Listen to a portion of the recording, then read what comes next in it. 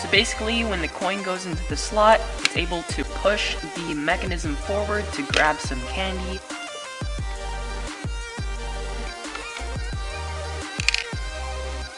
And when you pull it back, it comes out. So this piece here is pushed by the coin, and it moves to grab the candy, and when you pull it back, it brings the candy out.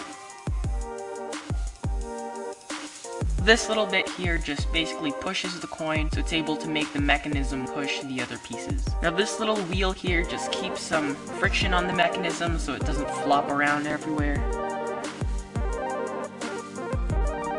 Alright guys, so that's basically everything for LEGO Candy Machine version 8. I'll try to be more active, so subscribe if you want to stay tuned.